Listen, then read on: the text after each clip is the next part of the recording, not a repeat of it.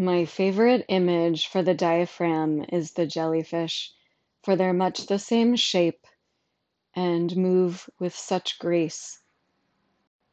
As the diaphragm contracts, it moves downwards to draw the air in. As it billows upwards, it pushes the breath out. Take a moment to create a parachute with your hands, interlacing the fingers together, lowering them down as you inhale and billowing them upwards as you exhale. Take just a few more moments of watching these jellyfish and imagine your diaphragm swimming within your body.